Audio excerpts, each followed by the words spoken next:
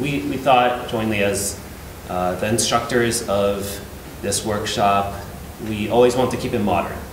And this topic that I'll be talking about today on deep learning is one of the most modern, most relevant, and most timely techniques that you see in computational science today. It's being used increasingly in music information retrieval. Adoption is growing steadily, and we expect to see more papers and more researchers use this technique more in the coming years. Use several resources for this presentation. One of them is an excellent tutorial at ufldl.stanford.edu, unsupervised feature learning and deep learning.stanford.edu.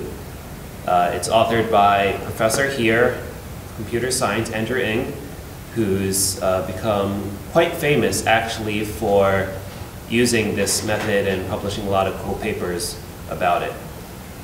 One of those YouTube links is of him speaking at a Google Tech Talk, and the other YouTube link is of another gentleman, Jeff Hinton, whom we'll talk about later, also giving a presentation.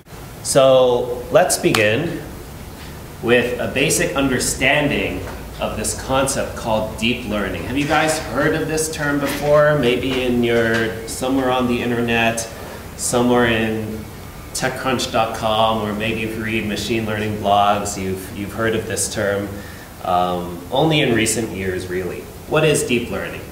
It is, according to ICASP 2012, which had a dedicated tutorial on deep learning, and ICASP, a signal processing conference.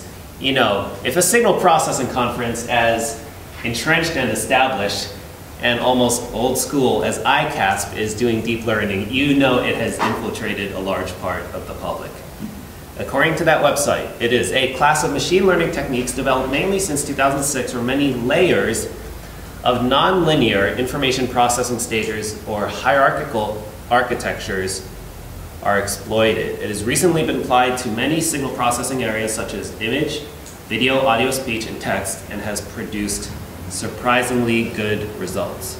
And these have been used in many different applications. Technology companies are reporting startling gains in fields as diverse as computer vision, speech recognition, and the identification of promising new molecules for designing drugs. Has already been put to use in services like Apple's Siri virtual personal assistant, which is based on nuanced communication speech recognition service, and in Google Street View, which uses machine vision to identify specific addresses, says the New York Times. You know, we talk about academic uses of a lot of these algorithms, you know, research quality, prototype quality code. Well, in recent years, we've started to see this technique make it into industry and the real world. That New York Times article, which you see here, it's the New York Times covering an article in the science section with a title that involves the concept of deep learning. The gentleman you see on stage is from Microsoft, and he's giving a demonstration of their voice recognition program. Microsoft is actually among the tech companies near the top, if not the top, of speech recognition. They do a lot of work in speech recognition, and they are using this technique as well.